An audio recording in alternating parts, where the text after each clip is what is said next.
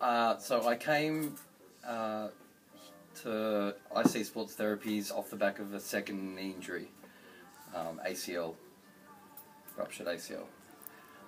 And basically, post-surgery, I wanted to change and came here to try. I'd heard very good things and I came here to try the team out. What I found great from the beginning was I'd convinced myself that I wouldn't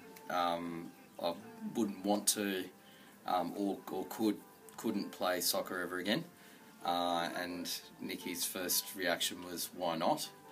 And that was really great from the very get-go. It was just to get that reassurance that anything was possible, so that's really great. And then thereon, I think what set this group of people apart from